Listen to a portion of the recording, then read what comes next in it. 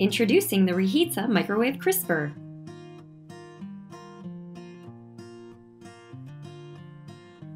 Lid assembly. Make sure both silicone washers are on the bolt before assembling the lid. Place the lid handle on top and tighten the bottom screw. Do not over-tighten the handle. If you are having trouble installing the handle, hold the bolt head with a wrench and tighten the lid down by hand.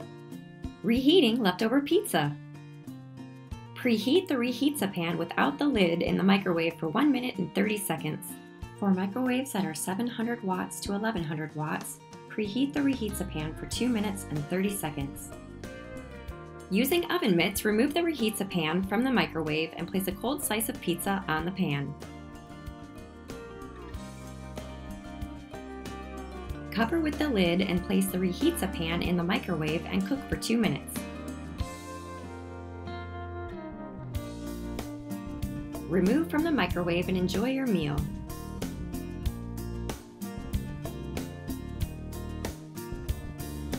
If the cheese is not fully melted, you can microwave without the lid for an additional 30 seconds. Making a grilled cheese sandwich. Butter the outside of 2 pieces of bread and place cheese in between. After preheating the Reheatza pan without the lid in the microwave for 2 minutes, remove the Reheatza, place the grilled cheese sandwich onto the pan, cover, and microwave for 1 minute and 30 seconds. Make sure you use oven mitts. Remove the Reheatza pan from the microwave and flip the grilled cheese sandwich.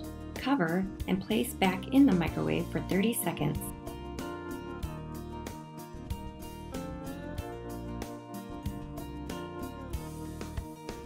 Remove from the microwave and enjoy your meal. If it is not fully crisp, microwave for an additional 30 seconds with the lid on. Making mozzarella sticks. After preheating the Reheatza pan for 1 minute and 30 seconds, remove from the microwave and place 4 to 6 frozen mozzarella sticks on the pan.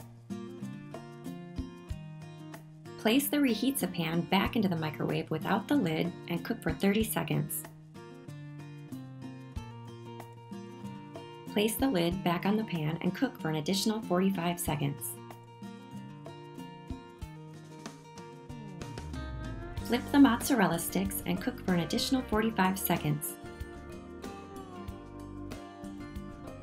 Remove from the microwave and enjoy your meal.